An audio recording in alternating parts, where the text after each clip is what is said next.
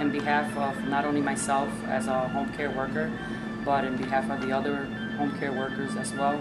Paul, those workers are demanding justice, and they're taking that fight to state lawmakers. The fight is to get better wages and benefits for all home health care workers.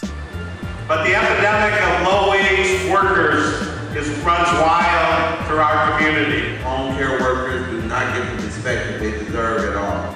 There have been many days I was sick and still took care of my clients.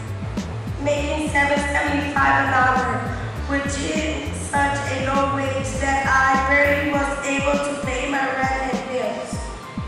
Living wages to me would mean that me and my husband could sit at the dinner table and have a dinner as a family. These Democratic Wisconsin senators and representatives support the healthcare workers' efforts. We can't continue to let big money interests break the law. Whatever we can do to disincentivize other predatory companies from coming in and, preying on people, paying them minimum wage or less.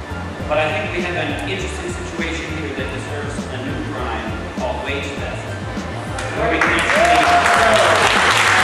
It's not okay if we go to work every day and some of us work 2 jobs and we still qualify for food stamps and medical.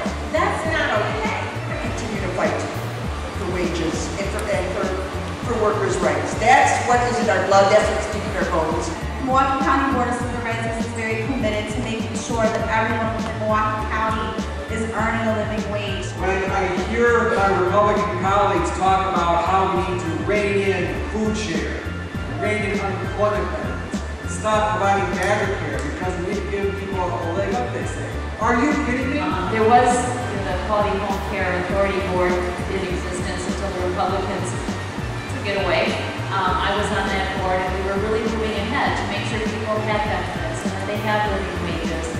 And somehow this is work that they chose not to value. Well, we value it, and we will be working for you. So thank you so much. But if we will come together as one and be a strong voice, I believe we can get this living wages passed.